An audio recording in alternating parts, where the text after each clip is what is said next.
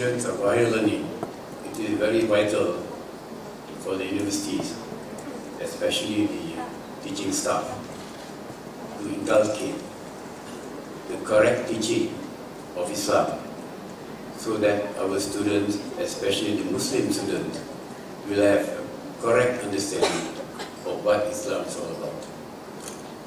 Islam is not just about rituals, it's also about a way of life, teaching its adherents, the Muslims, to be good, not only to brother Muslims, but also to the people at large. Now lately, we have seen that the so-called Western powers, they tend to brand everything about terrorism. They tend to link it to Islam. Now even when the Muslims are holding to the fundamentals of Islam, they tend to be branded as terrorists. Now this is one aspect that the higher learning institutions need to rectify. We must send a message that Islam is a peace-loving religion and Muslims are peace-loving people. We are not terrorists. Now this message is very important to rectify the wrong perception that the Western have on Islam and also the Muslims. We must continue to stress that fundamentalism and terrorism are two very distinct ideas or perception.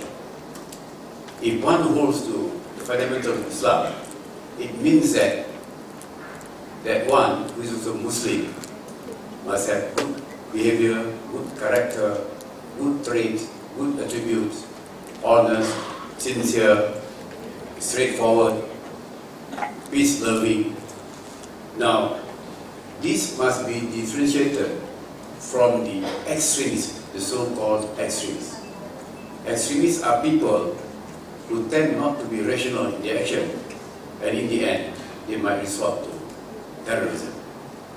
It's very important for us to differentiate these two things and to relay the message to our non-Muslim brothers, so that they can really have understanding, correct understanding of Islam and the Muslim people, or the Muslims.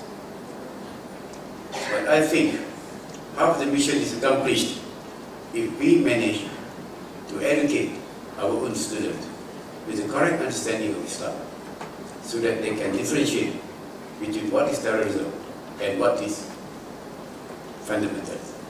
And as far as the federal government is concerned, projection of Islam is never left behind.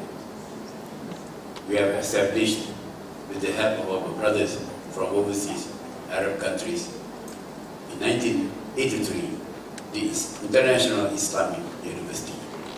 And now we have its medical campus, the branch of medical campus established in Kuantan, again in Pahang.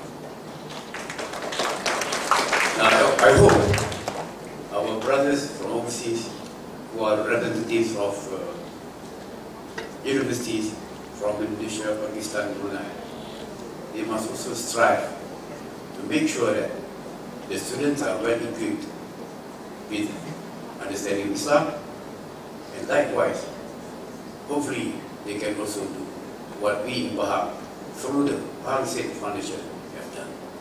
Well, ladies and gentlemen, I'm not going to be scholarly, to be academic, but I think those two aspects of my speech, that is, giving a correct understanding of Islam to our students, to our Muslim brothers, and also to our non-Muslim brothers, and the institution of higher learning continuing to project Islam.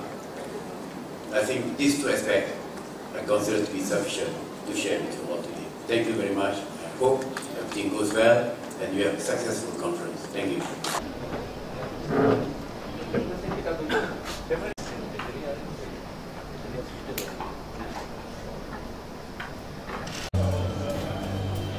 ladies and gentlemen, and to exchange the MOU